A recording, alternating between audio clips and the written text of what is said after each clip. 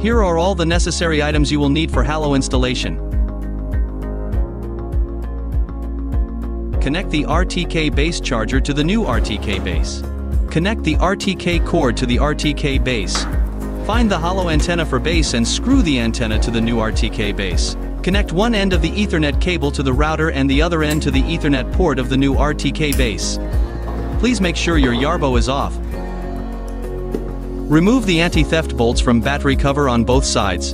Then remove the battery cover by grasping both sides with your hands. Disconnect and take out the battery from the universal body. Find the controller receiver and unplug the USB connector.